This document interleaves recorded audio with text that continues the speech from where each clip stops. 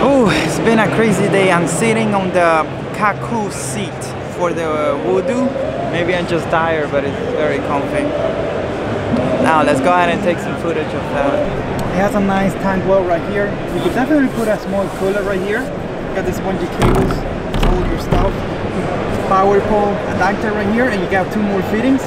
Probably if you want to add a rotor system to it. If you just want to add like a torqeedo, look at that. It comes almost ready for that. Just put the steering cables through here and the mount right here. Same thing with the Bispeed. If you had to replace it later on, you could do that. What about 12-inch Yak Attack top loading gear tracks? Right here we got 2 flush mount rod holders pointing backwards. We got a seat that is super secure right here. I don't think you're gonna be moving this on the water. Looks like it's only 1-seated position. Paddle holder, handles, more Yak Attack gear tracks. It's probably 18-inch. You got the nice padding right here, and you also have 1, 2, 3, 4 more scupper holes, and you have the footrest, which you could easily adapt a motor system on this thing. Right to the front, we got iPads, you can put some bungee cables in there, and you have this hatch right there in the front. You get access to the hole, and another handle.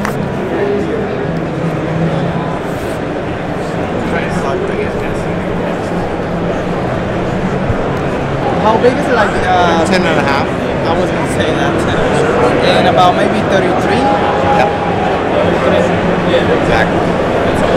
what's the idea behind that design? Like it looks different.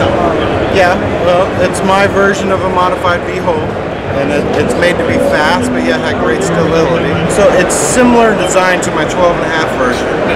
I just made a couple alterations to it because a shorter yak usually doesn't track good. Yeah, it doesn't. And they're usually not very stable for standing. So I reduced my rocker on it, and I dropped my keel about 2 inches on it so that it would track better and so it would be stable for standing. So you can stand in it good, it's fast. It looks fast. It's very maneuverable. It looks like a kayak is just gonna glide through the water, and if you look at it, you think it's longer. Well, because it's got all of the features still, so it's still got all of the tracks. It's still got a micro power pole mount at the back. Yeah, I saw that, and you could easily put a motor on it, and you have the fit for the rotor system right there, and even the footrest. I wanted to make a small yak that was for people that wanted a more compact yak, but didn't want to give up all of the nicer features of a bigger yak. Yeah. So they still wanted a really good yak. They just didn't want a big also, bulky one. sometimes you don't have the space, Right. or you don't have a truck. Yeah. You know, how much do they retail for? $8.99. $8.99, not bad. And it comes like that with the paddle or without the paddle? Without the paddle. Without the paddle.